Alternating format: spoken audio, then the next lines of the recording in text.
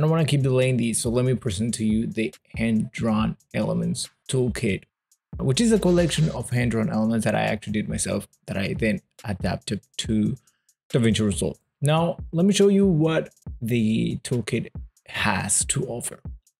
So if you see the trailer video, if you can check out the website page, you can see a bunch of things that you can do with it. And obviously, the sky is the limit. If you think of something cool, then you can probably add these to that. All right, first of all, what we have is the hand-drawn, and we have a couple of different styles right here. Alt style is a bunch of different type of scribbles, right? Which were basically videos that are recorded, and then I ended up having to turn them into sequences so that they end up working properly. And these include sound effects, right? All of these have their own sound effects that have the same name, but in Fusion, you're not able to add sound effects directly into a macro, right? So that's why we don't have that option available. So you have to update or bring the audio files into your media bin like you would do on any other project. All right, so how does this work? Pretty simple. It just plays like that. If you want to adjust the speed of these, you do have to turn these into a compound clip and then adjust the speed from there, because that's probably the simplest way to do that. Unless this becomes a really popular tool, then I can work on an option to make these a little bit easier to adjust the speed wise. But for now, you can do that. Now for the controls, we have similar controls to anything else, right? We have size, position. Then we also have the color controls, which allow you to change the color to whatever color that you want it to be.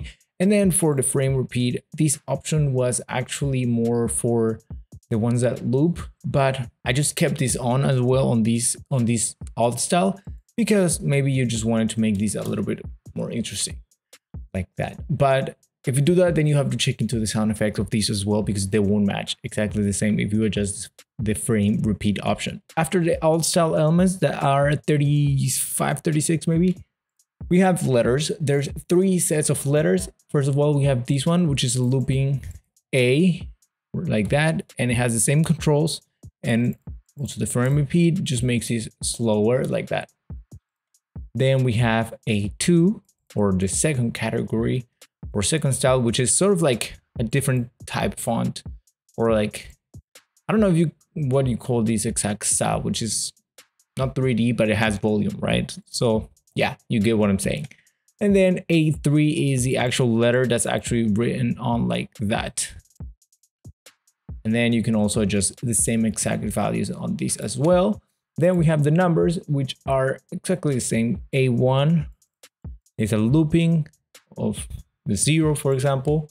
Then we have the second style, which is volumetric, I think we could call these. And then we have the third style, which is the actual letter just being written on like that. Okay, now we have the shapes, are a bunch of different shapes as well. So we have a bunch of arrows that you can find them pretty useful, I think, for your projects.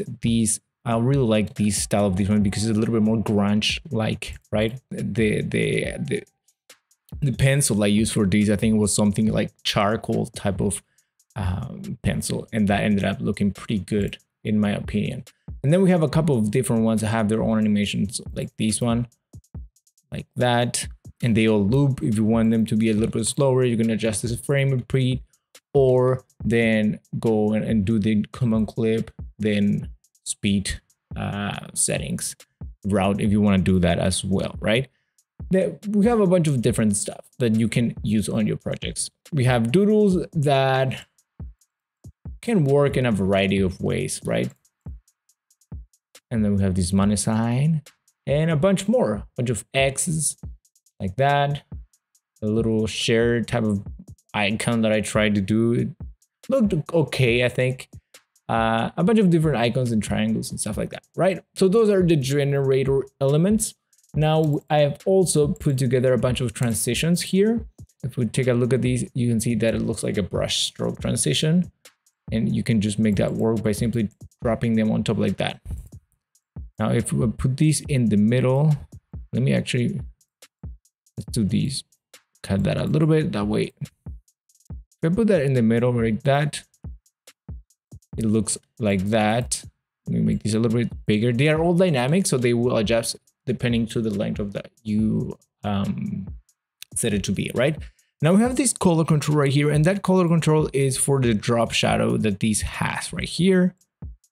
As you can see, it changes a little bit. It's pretty subtle. And then we also have these other drop shadows. So we have 2 drop shadows basically that you can adjust and play around with to see what you end up coming up with. You can change the color of that too as well if you want that. So it's a pretty cool effect, and there's a bunch of different styles. Now, there's another style of these that is, I think, pretty popular. I've seen it a lot on social media. Sort of like, you know, the overlay effect of when there's the what do you call it? It's not like a light flicker. It's like the lens flares transitions basically, but with this style of element, right? So you can see these X's right here. They won't transition directly or completely cover the screen, right? You could drop these like that and make that work as well because it's pretty fast. But the way I thought they looked cooler was that if you add a fusion clip, let me drop this right here. You can make these pretty small. Right click and then make sure that it has a background node on it. Like that. Then you can just drop any of these transitions that are on this style, that let's say this X, for example, right? And they do have that interesting style like that. Actually, that X seemed to have covered the whole screen. This one have a lot more. This one has a lot more doodles, right? Like that. And there, it looks pretty cool. I think it looks really cool. Here you can adjust the position and stuff of it as well. And if you want, you can just copy these and then you have 2 of them and make them different colors like that. So you can play around with like and make it adapt to your project, right? So we have these 2 right here. Now it has a bunch of more different interesting effect on it like that. The duration of these are all dynamic, right? So if you make these shorter, it will be a lot faster. Like that. And if you make it longer, it will last longer. And we have the same exact values here that you can change. That is the hand-drawn toolkits or the hand-drawn elements toolkit.